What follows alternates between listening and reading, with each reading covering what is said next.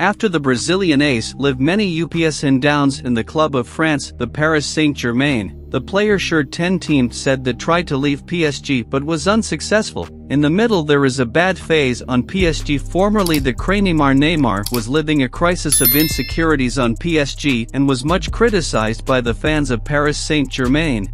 In a recent interview, Neymar said he made efforts to leave PSG towards Barcelona, but did not succeed. After the financial crisis, Neymar had to stay on PSG, but without anyone knowing, did not measure efforts to leave the team of France, something that fortunately did not happen and that changed the story of Neymar on PSG. Neymar said did everything to leave PSG, but there was still something that held him in France. It was then that Neymar followed his career and won many things in the team after being forced to stay in PSG. Today history and different, and at this moment the Brazilian shirt PSG.